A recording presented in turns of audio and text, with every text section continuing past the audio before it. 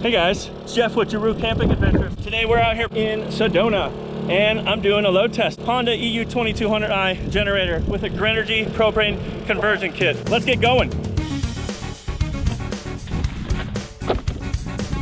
We're in Sedona, about 4,000 or 5,000 feet up. Here's this regulator. Plug it into the tank, plug it into the generator. Snap. Propane.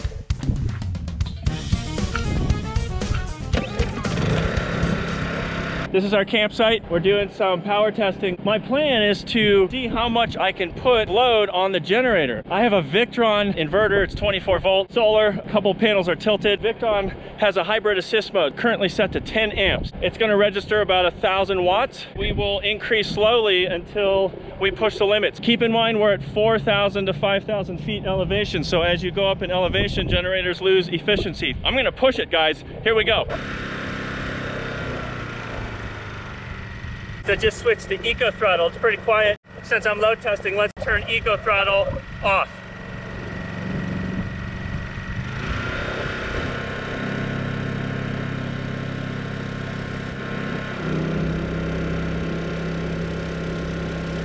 $1,000 watts, 10 amp current. 10 amp limit. I'm gonna bump it up to 12. Let's see what happens.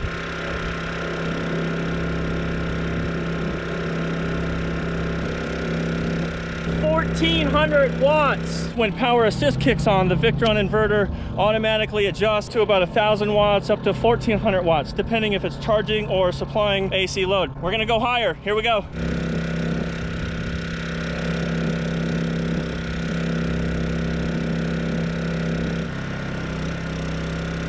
Okay, that's what I'm talking about. It just did power assist. Just dropped to about 1,000 watts, so it's adjusting as needed. Let's keep bumping up.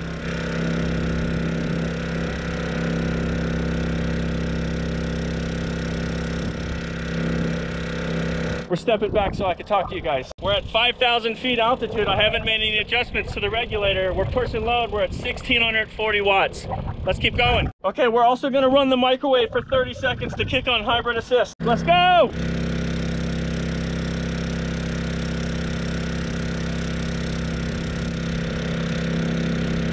All right, let's step back. 1,680 watts. This is pretty sweet. I'm pushing nearly 1,700 watts. We're gonna keep bumping it up. I think I'm gonna go to 16, 17, 18 amps. Let's see what happens.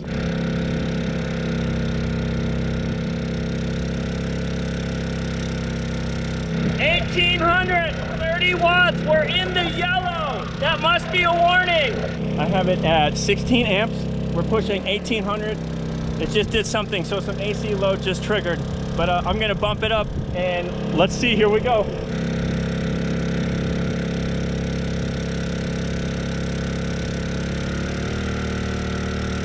Doing about 1,960 watts. The Victron's 1,800. The EU2200i should peak at 2,200. Let's keep going. More.